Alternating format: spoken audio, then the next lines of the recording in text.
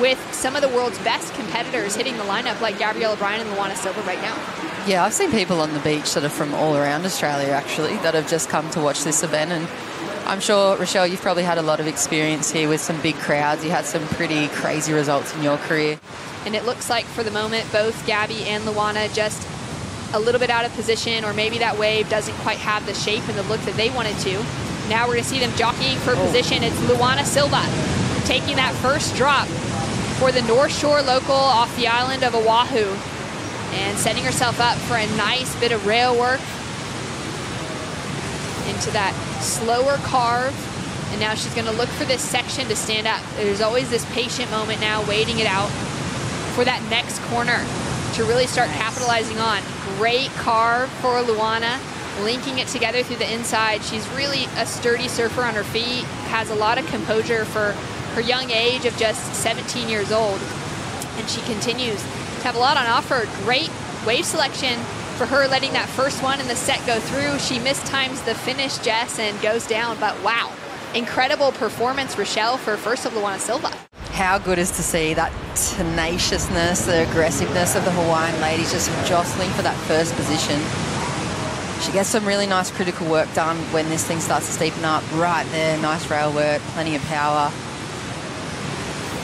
Rochelle, you've seen a fair bit of her surf as well. Luana, what are your thoughts on this in level of what she's got left to offer? I mean, she does a lot of rail work, but I feel like that's only just kind of shifting up into maybe second or third gear for her, perhaps?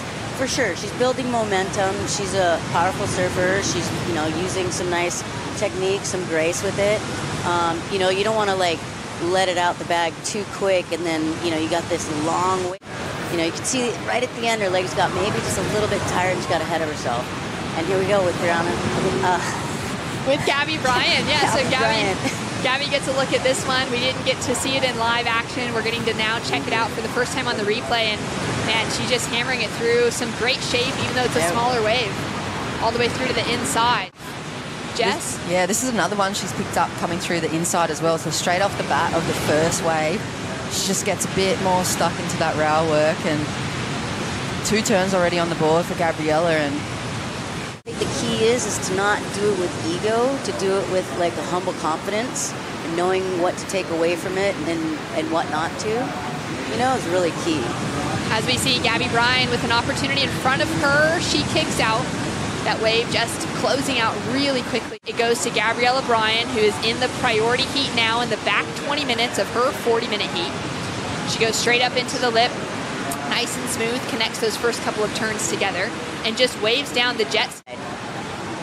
This one from Gabriela, I feel like she could have hit the bottom a little bit more on this one, but she's still so, you know, wrapping with the rail and keeping fluid throughout the wave.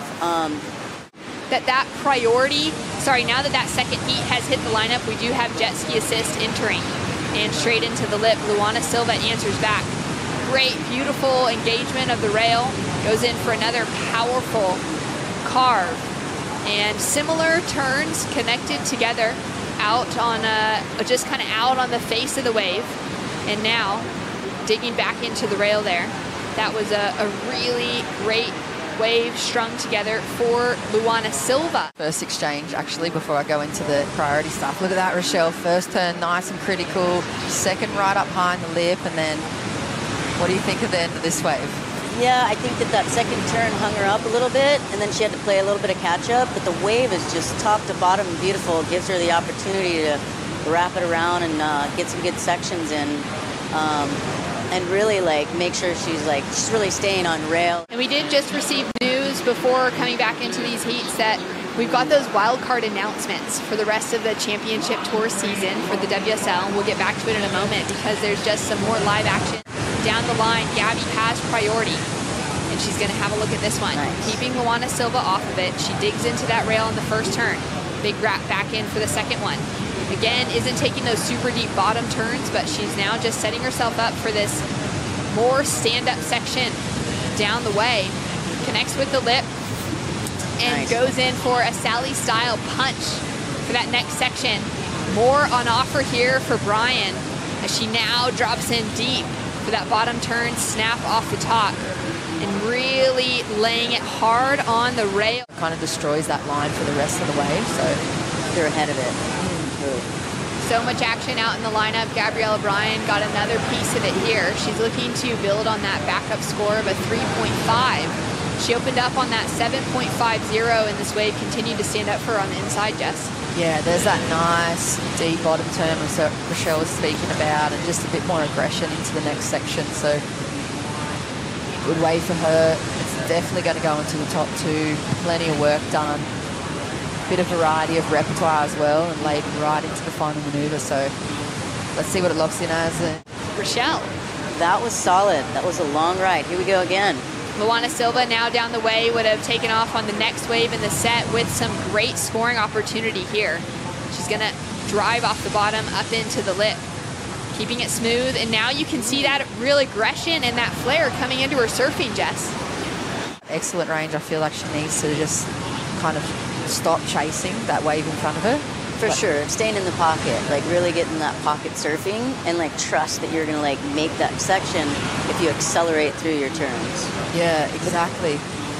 And like Luana, she's done a lot of good open face work as well, and just like you said, Rochelle, just having that trust to stick back into the pocket like she starts to do here when she's fading back a little bit and being a bit more patient. Like that bottom turn, so much more critical, so much more connected, and it leads her into a better line to finish off that wave as well. Even though she didn't complete it, it just made a better line. You can have a look on the replay in the slow-mo. When I feel like I've seen a little bit when the surfers get... Has second priority. She needs to duck out of the way for heat number one with Gabby using her priority to block Luana from that wave, Rochelle. Isabella in there for her second year on the championship tour, but finally getting victory in her first CT, and then knowing that Gabby just in her rookie season was getting an opportunity. We'll get back to that in just a moment because I'd love to know your thoughts, but we've got the style queen out of the North Shore of Oahu digging the rail through for Luana Silva. Linking it together for a second, you can see that wind is really just playing with the froth on the face of the wave. She's being really nice and smooth, patient, opening up that wingspan as she directs herself back into the power, now cutting through, looking for that link, and the wave's going to fizzle out. It's been 1-to-1 between Gabby and Luana so far in their career, and now Gabby's getting a second one to her, which is pretty exciting. It's going to continue happening for many years. You still got a few matchups to settle, or scores to settle under your belt, I'm sure, with the former competitors from your era.